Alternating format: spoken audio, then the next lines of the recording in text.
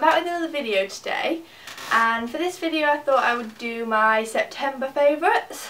Now I realise I'm slightly late with this one, but I've just had so much going on. I believe a video of mine went up a few days ago which should have been the September favourites, but I didn't film that, I filmed the other one instead. So sorry about the fact that it's a bit late, but I thought you might be interested in seeing some of these things. I mean, it's not really beauty related. Well, I'm not saying that, there is quite a few beauty related items here, but there's a few other things that I just feel like I should have spoke about a long time ago but I haven't, so I thought I would mention those now. So again, apologies it's late, but it's only been a week since it was October, so it's not that late. So I'll start with the beauty related stuff because for some that might be the most interesting. As I mentioned probably before, I think I kind of find it difficult to find mascaras that I like. I don't really feel like a lot of them do much to my lashes. I kind of have regular lashes, but I want something that elongates them but also doesn't just make them stick straight, because a lot of mascaras do that for me. And this one is, let me just get on with the product. So this is the YSL Baby Doll mascara. It's not new in any way, but I got this when it was new. I went and purchased it. It's actually my first YSL item, I think, ever. And I purchased it, I used it, and I hated it. I just thought my lashes looked spidery, like spider web kind of, they just weren't great. And it was flaky, and I don't know what I was doing wrong then, but for some reason, a few weeks ago I decided to just try it again. And I actually really love it. I've been using it, as I said, for a few weeks now, and it just makes my lashes so long and voluminous.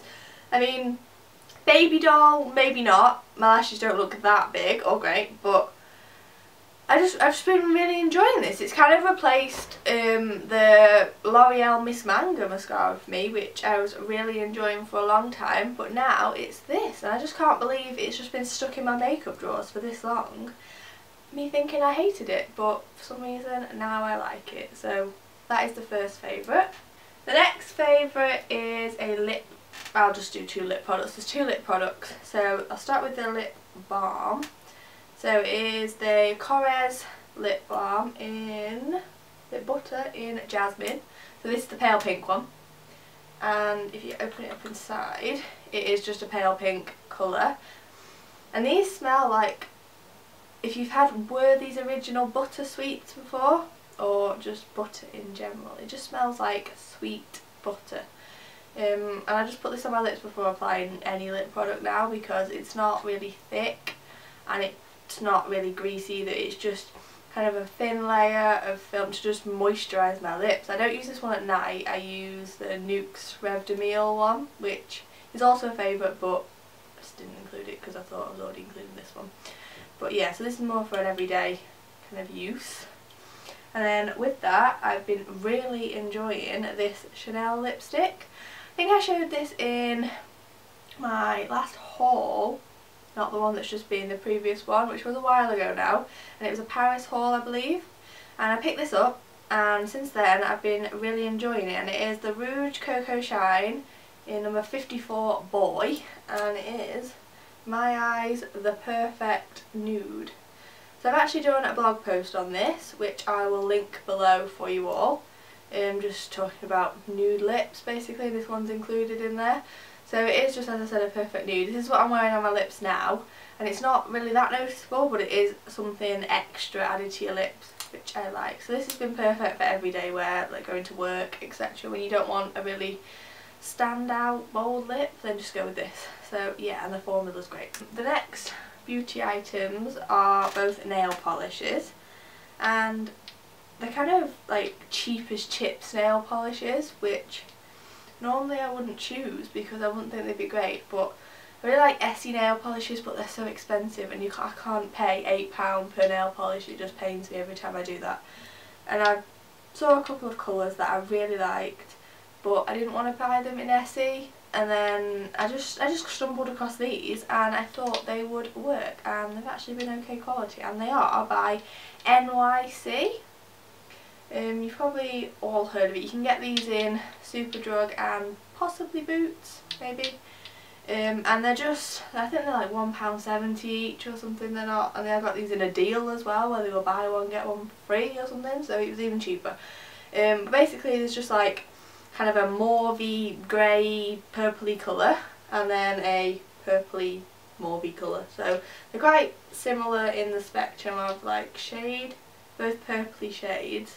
But I thought they'd be great for autumn, and I'm actually wearing one of them now. I'm wearing this purple shade on my nails now. I'm not sure how well you can see that, but yeah, so I'm wearing that one, and this is called Parma Violet, which I would probably call that one Parma Violet, but instead, nope, this one is called Parma Violet.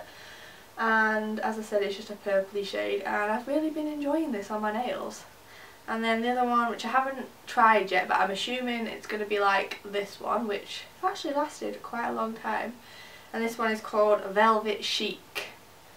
These names are so mixed up, I would just swap the names on both of these, they just don't match. But yeah, anyway, Velvet Chic, Parma Violet, NYC nail polishes. I think I might go and pick up a few more because they are so cheap. So yeah, that's those.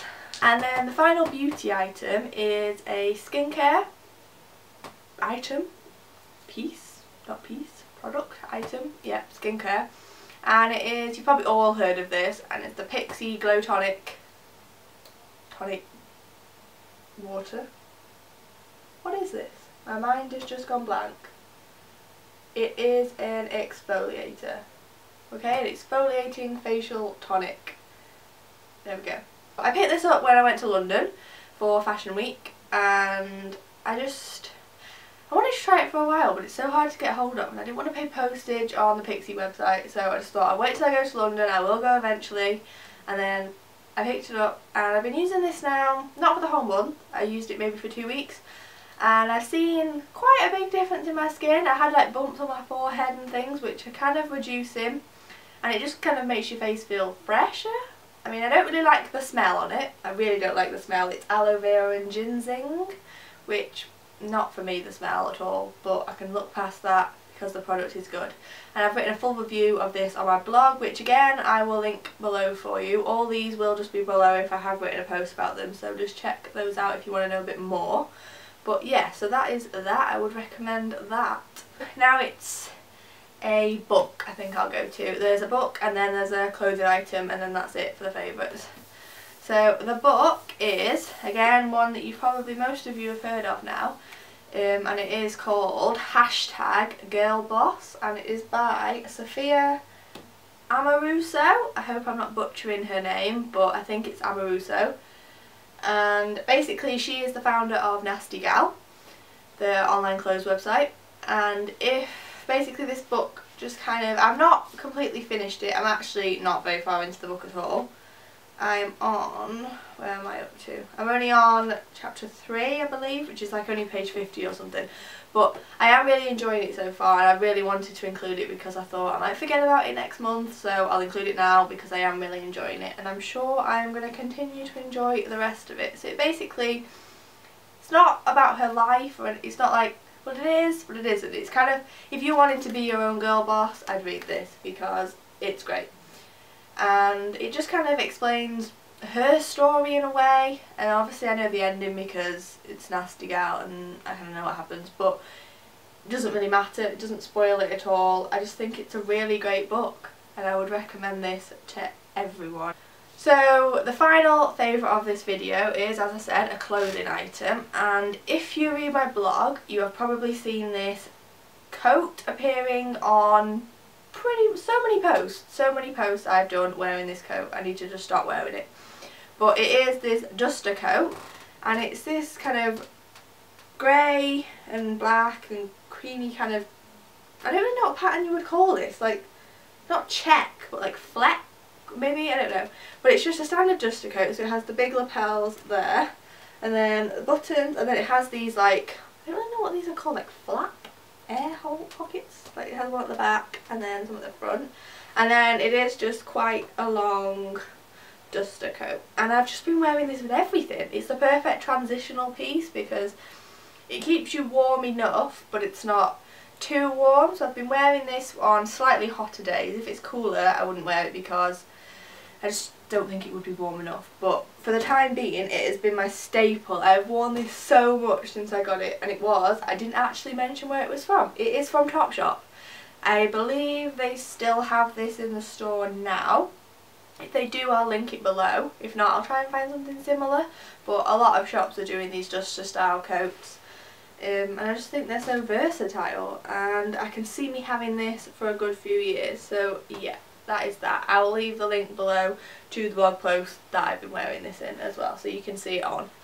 But yeah, so that is that. So there we go, that's all my favourites for the month of September. Again, I apologise this video was late, but it's here now, so yay! So yeah, that is what I've been loving. Hopefully next month I will be loving even more things to show you, and I hope the video will be on time. And I also plan on keeping my videos more regular now, because I did have a couple of months break. I was just busy, as I explained in my previous video, I was just busy doing things. I'm interning now, so I get back late, and then it's just so dark, and weekends have been crazy at the moment, but it's all quieting down now, so hopefully I can film at least one video a week, but preferably 2. This week there will have been 2 videos. When you're watching this one will have gone up and a previous one will have gone up, so yay, that's 2 videos, and hopefully that will continue on for the future. Hopefully, fingers crossed. I am doing my blog still, so if I'm not on YouTube then you can catch me over on my blog as well, and then everywhere else, Instagram, Twitter, Facebook, everywhere. So yeah. So if you enjoyed this video then thumbs up and hit subscribe if you want to see any more videos from me. And if you do have any requests, then leave them below, because I'm always open to video requests. And then I will see you in my next video. Bye!